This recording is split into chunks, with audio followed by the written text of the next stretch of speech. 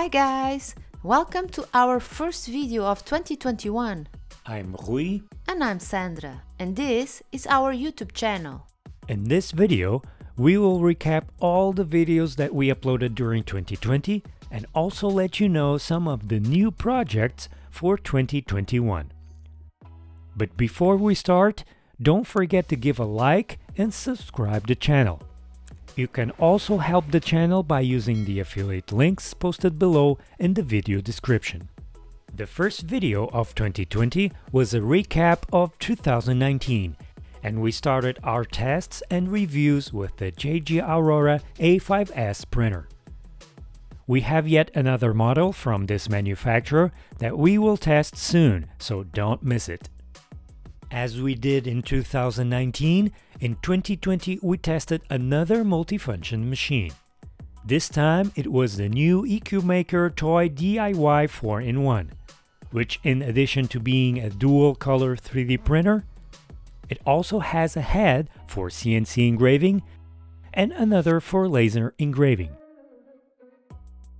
Regarding the EcubMaker machines, we have an update planned, so stay tuned to our channel.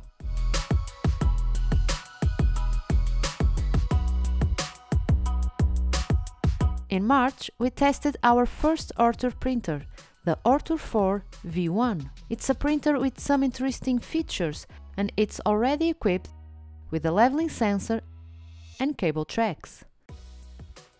But you can see all the details in our review, so check the link below in the video description. In the following months, we decided to do some tutorials, and in between, we printed some face shields. The first tutorial of 2020 was about OCTOPRINT. In it, you will find everything you need to know to start using this tool. Like all the necessary material, the installation step by step, the most common problems and how to solve them, and also a list of plugins that you can add. In mid-April, we decided to make a more fun DIY where we explained how to build a mini arcade machine that was fully functional. The cabinet was all 3D printed, and for the electronics, we used a Raspberry Pi with Retropie. It was a very fun project, and we have already spent several hours playing some vintage games. Next, we did another tutorial, and this time with upgrades for the Creality Ender3 and Ender3 Pro. In this video, we showed the new boards from MAKERBASE, the Robin E3 and E3D, and we explained in detail how to install them.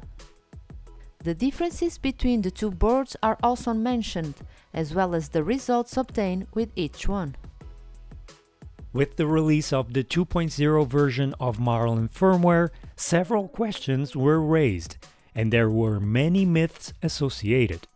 For that reason, we decided to make a video where we clarify all the details about this new version and its installation.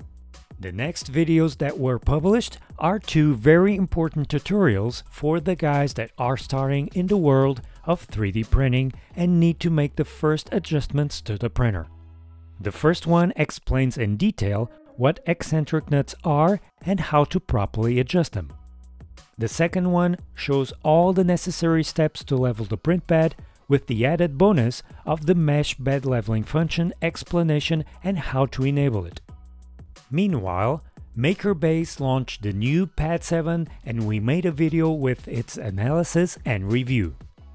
For the installation, we use our TEVO Neros and our Creality Ender3.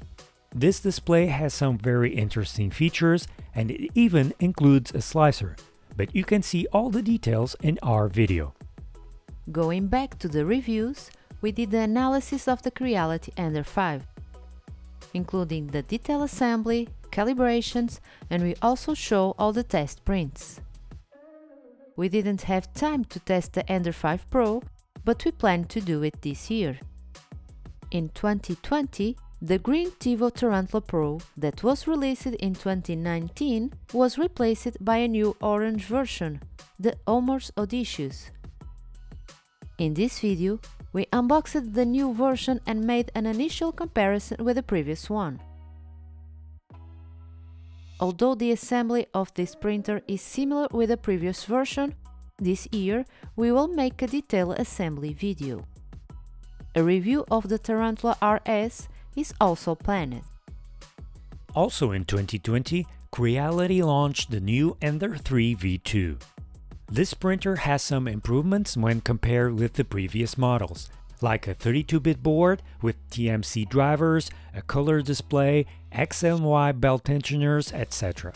We published several videos about this new printer, such as the step-by-step of the assembly and calibrations, the review, and also a tutorial on how to update the firmware. After the release of the new Ender3V2, Creality implemented some changes to the Ender 3 and Ender 3 Pro models, replacing the old 8-bit boards with 32-bit boards. Now, both Ender 3 and Pro are equipped from stock with the same boards as the V2. But unlike the V2, the drivers on these boards are the Allegro ones. This change means that the firmware update procedure on the Ender 3 and Ender 3 Pro is now different. And for that reason, we made a specific tutorial for this situation.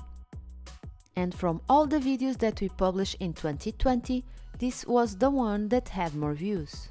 And it's the installation of the new SRK Mini E3 2.0 board on a Creality Ender 3. This is one of the most popular upgrades for the Ender 3, and in this video you have access to the entire procedure for installing this board, as well as the TFT35 and BL Touch. All the differences between the SRK Mini E3 1.2 and the new 2.0 are also mentioned. Another new item from Big Tree Tech was the Pi TFT50 display. This new display works connected to a Raspberry Pi and uses the OCTOPRINT interface. It can be used together with the printer's display or as a replacement. We made a video with the installation guide and the display review. And then a second video where we explain how to install other interfaces besides OCTOPRINT, such as OctoDash, OctoScreen, and Repetier Server. Back in January 2019, we published the first detailed review of the new Artillery Sidewinder X1. In the meantime, the brand made some changes to the machine, and we decided in the fall of 2020 to update our review. So, we published a new video where we compared the first version launched on the market with the one that is currently being sold. 2020 was a year in which lots of 3D printers also appeared on Kickstarter, and we had a chance to test some of them. The first was the BbqBX. The BbqBX is a printer with very interesting features, such as a large display with direct connection for a Raspberry Pi, magnetic steel sheet, 0.9 degrees stepper motors, leveling sensor, TMC's 2226 drivers, belt tensioners for the X and Y axis, etc. In October, we published a video with the unboxing and first analysis of this printer. And at the end of the year, we published the full review of our beta unit. Another new 3D printer on Kickstarter was the Widow X40, an IDEX printer that also promises to have good results. In 2020, we only had the opportunity to launch the video with the unboxing and first analysis, but now, in 2021, we will continue the tests and publish our review. And have you ever wanted to print something but didn't know what? That's why we decided to make this video and show you some of our favorite designers. In it, we will find many free models and all of them very interesting, so take a look.